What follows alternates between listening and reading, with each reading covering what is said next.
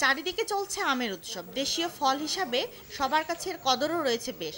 জাতিকে ভালো আম উপহার দেওয়ার জন্য নিরলসভাবে পরিশ্রম করে যাচ্ছেন আম চাষিরা। আমের রাজধানী খ্যাত চাঁপাইনবাবগঞ্জ এখন প্রাণচঞ্চল হয়ে উঠেছে ক্রেতা বিক্রেতাদের আগমনে।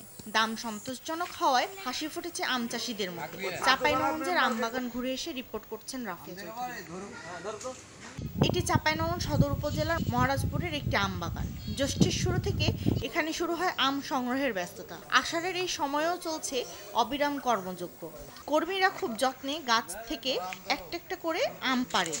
এতে আমের গায়ে কোনো আঘাত লাগে না। বাঁশের সাথে নেটের ঝুড়ি বেঁধে বিশেষ কায়দায় চলে আম সংগ্রহ। স্থানীয় ভাষায় এটিকে বলে ঝুলি বা খলায়।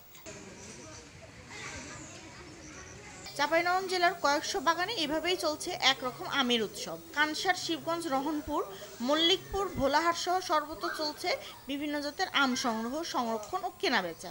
এই মুহূর্তে সংগ্রহ করা হচ্ছে গোপালভোগ, খিরসাপাত, খুদি খিরসা, বোম্বে খিরসা, মধুচুস্কি, সাটিয়ার কেরা, বৃন্দাবনী, টিক্কা ফারাস, কালীভোগ, রানীভোগ সহ বিভিন্ন জাতের সুস্বাদু আম।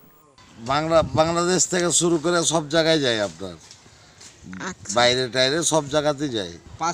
5-7 বছর আগে যেভাবে হয়েছে ওভাবে মনে করেন যে করতে করতে মনে করেন যে ব্যবসায়িকও মনে করেন যে শেষ হয়ে গেছে। পুঁজিপাটা কিছু নাই তো, পুঁজিপাটা শেষ হয়ে যায় থেকে শুরু করে 4 বছর থেকে একবারে পার্টি হারিয়ে গেছে, মানে যে কোনো পুঁজি নাই কাহারি। খালি এবারে আমের দামটা একটু এ বছরে বাজারটা একটু চিকন হয়েছে, কিন্তু দাম থাকার কারণে কি কারণ ওই লেগে, না হলে 5 বছর থেকে টাকা পয়সা কিছু নাই তো, পুঁজিপাটা সব হারিয়ে গেছে, বাগানই কিনে বেচা হয় না তো।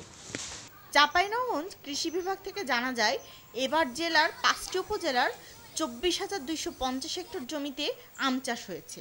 কয়েক দফা বৃষ্টিতে কিছুটা ক্ষতি হলেও এবার জেলায় আম উৎপাদনের সম্ভাবনা আছে 2,10,000 মেট্রিক টন। রাফিয়া চৌধুরী, বায়ান্ন টিভি, চাঁপাইনবাবগঞ্জ।